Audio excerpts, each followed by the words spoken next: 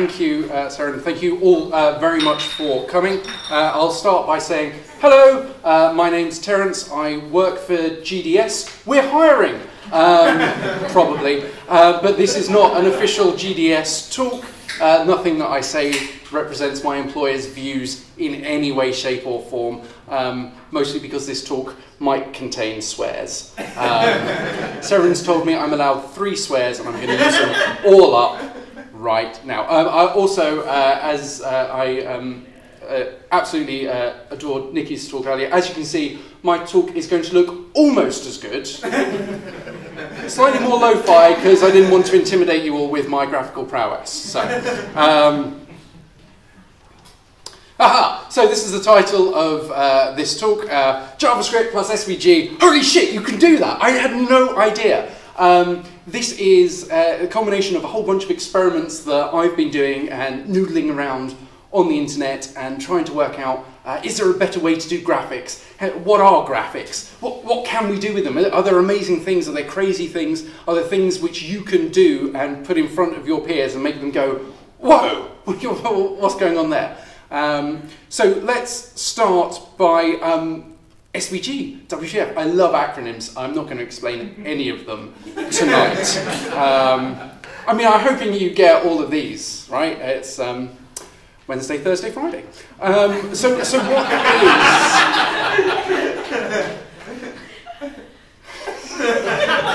Don't laugh at that. So what is an SVG? So to start with, let's look at what the opposite of an SVG is, what an SVG isn't. So the sorts of graphics which you're used to, things like JPEGs and PNGs, are what's technically called raster graphics. So what... Big up the Easy crew. Am I the only person who's seen all 3 seasons? Yeah, okay. Oh no, one person at the back there. So this is a, not raster graphics, but this is a JPEG. And, you know, you get this out of your digital camera, but you'll notice that, like JPEGs and PNGs, they have problems, right? We know this. So PNGs can balloon in file size, and JPEGs, when you compress them to be smaller, they look crap, basically. If you sort of look around there, all right, I'm not going to use my laser pointer. If you look around the sort of edges, it's all a bit fuzzy, and you know, if you try and blow this up to be on a billboard, then it's going to look blocky and horrible. Let's zoom in via the magic of PowerPoint on the letter A. So this is what a raster image is. It's a series of pixels, and each pixel has a color and maybe a transparency. But literally that's it. And this hasn't changed for, you know, hundreds of years. You know, when I'm quite serious. When people first started doing things like pointillism, this is what they're doing. They're saying, I'm going to put a dot here, and it's going to be this color. And when you blow it up, it looks, you know, it looks terrible. Look at the shape around there. That's not a smooth letter A. It's blocky. If you want to do stuff with colors, they go all smeary around the edges because, oh well, we've got some black and we've got some yellow, so we'll half and half it. And it's just, I hate it. I just hate it. So, SVGs are scalable vector graphics. So, take this. What shape is this? It's an ellipse. Now, you think it is a circle because of your primitive monkey brains and your ridiculous eyes which can't see properly. This is not a circle. You think it is a circle, this is not a circle, this is another raster graphic. If we zoom into the corner of this circle, this is what we see.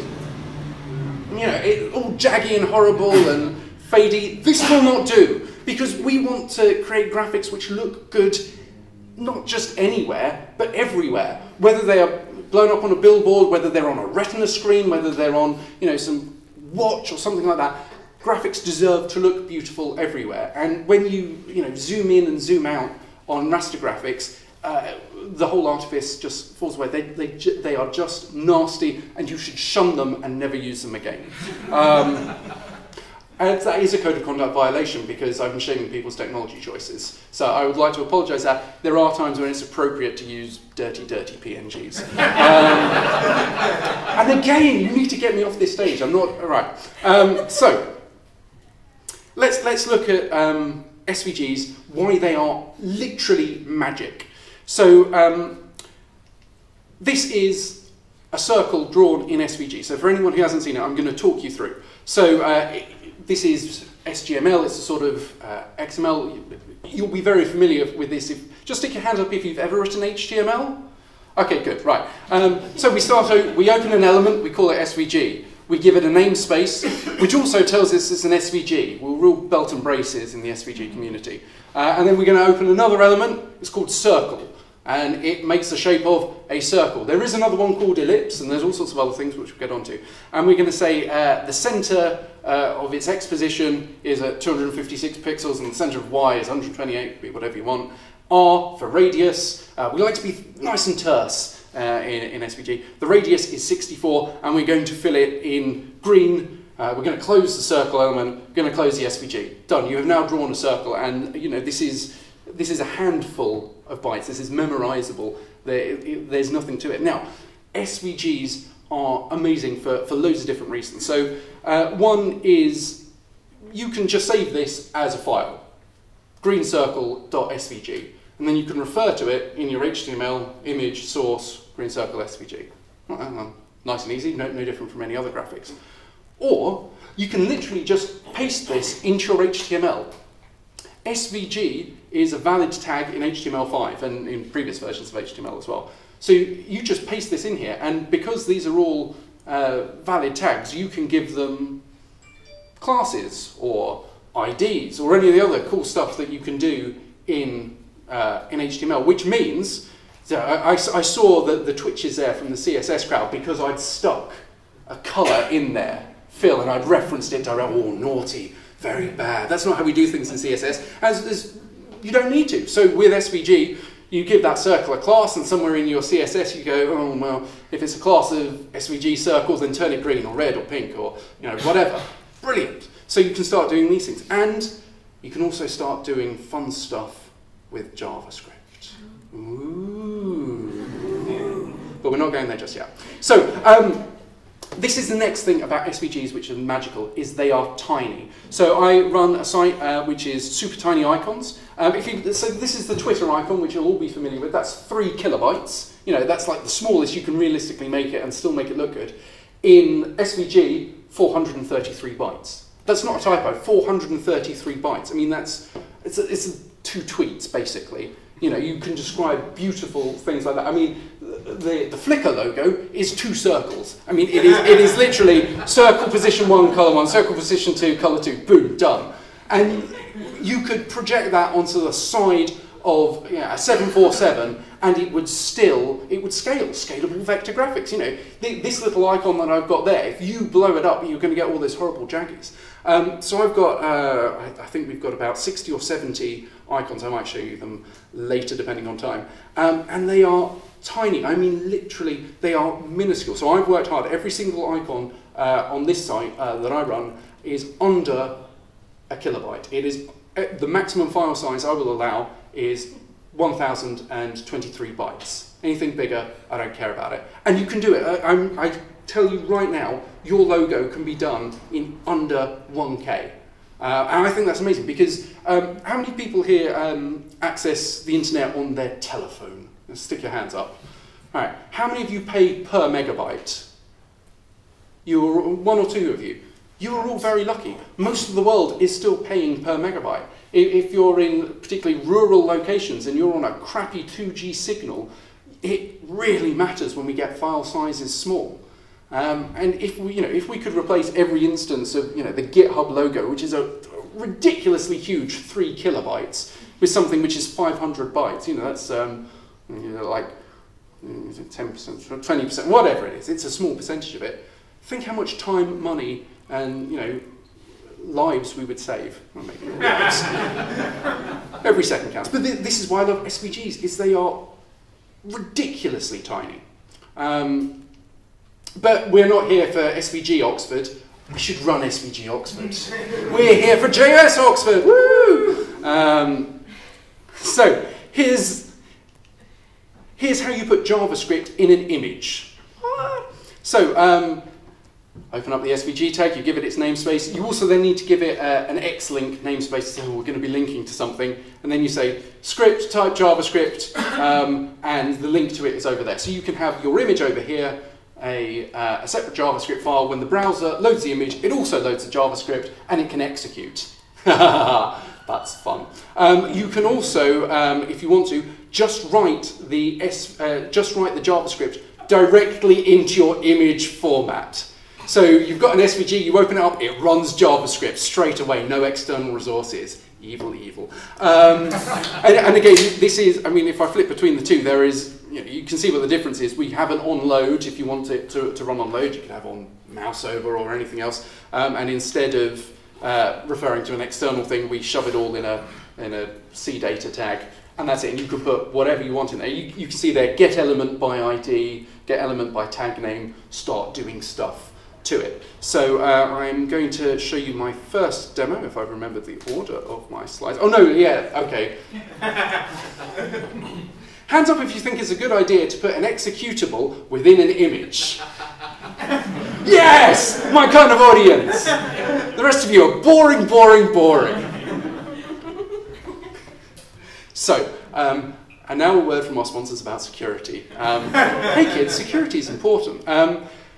So there's a couple of things here. The first is if you're just writing sort of plain SVG like this and you're shoving it in your HTML, that's fine. The browser's JavaScript can interact with that just as it would normally. Now, when you start doing stuff like this is where it gets a bit hairy. So by default, and I don't think there's any way to break out of this, SVG's JavaScript is sandboxed. What this means is you can't write code in this SVG which interacts with the rest of the page. You can't write code in this SVG which interacts with another SVG. If you load up an external SVG, what you will find, depending on the browser and your security policies and everything, it may not run the JavaScript at all. If you do it in an iframe, it will, but then it is sandboxed to that iframe. So actually, when I first started talking about this, people had this really negative reaction because, as we all know, JavaScript is a security nightmare and can do all sorts of terrible, evil things. But actually, the design of it with SVG is pretty sensible. You can do crazy things to your image, but you can't interact with the rest of the page. The rest of the page can interact with your SVG, but it can't go outwards like that. So security, it's fine, basically, and anyone who says otherwise is a dirty liar.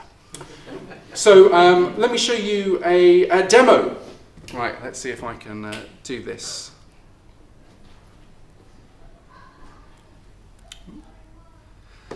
So this is an icon that I've created. It is a calendar icon, which I think looks pretty spiffy. Now, can anyone tell me what is special about this calendar icon? It's today's day! What? And no matter what happens, when you load up this SVG, it will show the calendar as today's date. And I'm going to show you exactly how that's done. Okay, so we can see here, so this is an SVG on load, in it, here's the function, in it, in it. It says time, get date. I mean, this is, I'm hoping this being JavaScript Oxford, no one's looking at, oh my god, you can get the time in JavaScript. I mean, this is like pretty boring stuff. But all right, so I've got the time, and now I said get element by ID day. So where's the day one? There we go. It's down there. It's got some. Oh, I've put the style inside the element. I'm really sorry, CSS people. It is bad, but you know, it's a quick demo. It's fine. So when this loads by default, if JavaScript isn't working, if someone's turned it off, if there's a security thing, it will show February 29th, Sunday. Okay. But as soon as it's loaded up, that JavaScript runs. It gets the user's local time, date, shoves it in there. Brilliant. You now have an SVG which is not only dynamic, sort of scalable, but it's dynamic in the content that it shows. And this is, this icon I think is, that's pretty gorgeous. That is, I'm not like a super designer, and I ripped this design off from Tweemoji, I think, but yeah, that looks pretty good. And it's, it's that much code. It's nothing. You can see there I've put some circles in, I've got some text, I've got some color, and that's it. So I'm quite happy with that, and it's, yeah, it runs a bit of JavaScript. Now this is a really simple example, so let's just go for more demos. You want more demos? Yes. Damn straight. So the following demos I'm going to show you, I've not built. I've taken a look at, I understand how they work, I've had to play with them, but these aren't mine, and there are links to all of them, so don't want you thinking like I'm some kind of SVG god or anything. That would be ridiculous. No, ridiculous. Oh, you know what, let's just go for this one. So this is on Wikipedia. This is a model of a thing. Like template. I don't even know what it is, but it looks pretty cool that, you know, this has been drawn as an SVG, and it is literally just draw a line from here to here, curve it here, color it like that. But when we click on it,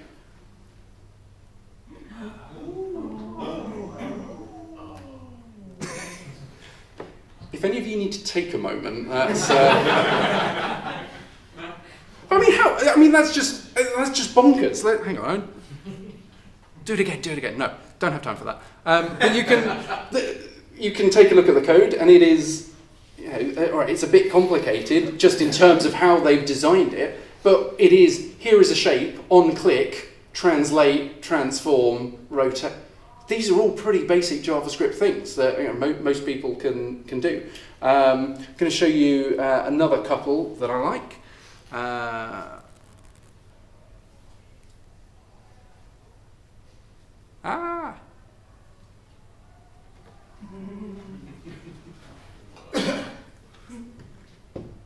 You can start doing 3D stuff. Now, I know some people like Ruth. Where's Ruth? Some people like Ruth like Canvas, and that's fine, apparently. But I went through an SVG journey to get to Canvas, don't you? yeah. So fair enough. So look, so here's one of the things that I like about this, which is, again, one of the things that you can't necessarily do with Canvas, is that SVG is also fairly accessible by default. So let me just show you. If I flip back to this example, which I did earlier, you'll see at the top there is an ARIA label. So this means that when a screen reader comes along, it can read out that this is calendar. Okay, that's great. It can also read out the text, which is written there as text. So no longer, if you stick an image up and you go, oh, I need to write an alt tag. Oh, but the alt tag has to change dynamically. Oh, so that means I need to server-side generate. Don't need to do that. Do it all in SVG. It's text. It's accessible more or less by default. You know, you need to stick some ARIA stuff at the top, but all of your blind and partially sighted users are really going to thank you for this. Let's just take a quick look at this source code as well. And again, there's... There we go. It's not, you know, get some elements, display them. There's a little bit of 3D maths and lighting, which, you know, is a bit tricky, but you know what? You can find some libraries online and just import those. Great, you're done. Speaking of which,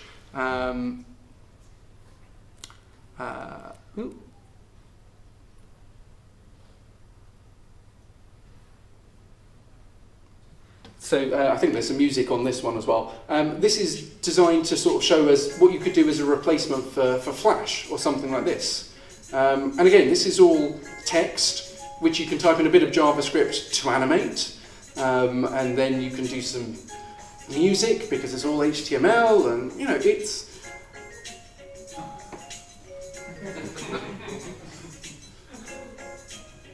I'm enjoying myself, I don't care about you. But there you go, you know, this is a simple scraps of text and XML and JavaScript which you can bash together to do all sorts of crazy things. And it gets crazier and crazier. So I love this demo. So this is a video of an octopus. Does anyone know what the plural of octopus is? Octopodes. Octopuses. Octopodes. Very close. So at the moment this is HTML video tag, nice and easy. We can put filters on. We could use CSS filters, but we can also use SVG filters. So if I stick a blur filter on there, and I can increase the blur amount, or decrease it, we could do inversey things. All of this is just sticking an SVG on top, transforming it with JavaScript, and you can get all these sort of wacky effects. all just done by JavaScript in SVG. And I said I'd show this one as well. The other thing that I love SVGs for is things like interactive graphs. So, ooh, now that was nice, animating in, but wait, there's more.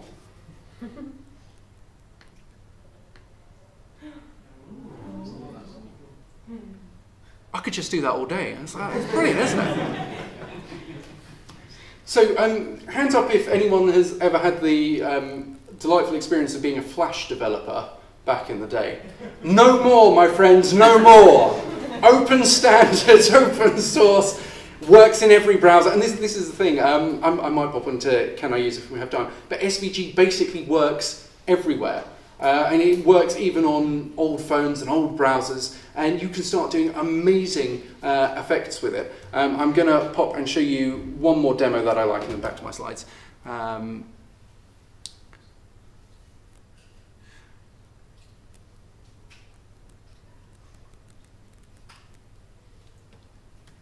So again, you can start doing interesting animated things with maps that we've been talking about earlier. You know, all of this stuff you could animate in various other ways, but again, because this is all scalable, you zoom in, it looks amazing wherever you're doing it. You can start animating stuff like that, you can also start doing silly things like this. So what we've done here is, I say we, I have nothing to do with it, is this has taken a raster image, so if you remember Raster Mouse from earlier, so this is just a bitmap image of Salvador Dali. Anyone know the name of the painting? 5 Points to Hufflepuff. So we've taken a raster image, we've put it inside an SVG, and then we can start doing weird, cool JavaScript-y things with it. So that's literally all I have to say, because it really is this simple. You know what, I'm going to show you one more demo, and then you can give me a great big round of applause, which is, if you want to contact me, which I'm sure you will after this. I'm available for weddings, children's birthday parties, and things like that. If you go to edent.tel, this whole page is SVGs. My Contact Me website is all those tiny SVGs. This entire page, which is interactive, and you can click on it and does it, it's all done with SVGs. This page weighs in at, I think, 31 kilobytes. And it's responsive, and it uses CSS, and it uses JavaScript, and it uses all these other cool things put into one thing, and it is so ridiculously tiny and so ridiculously amazing. I can't even begin to express how wonderful SVGs are, and I think you should go out and use them. Thank you very much.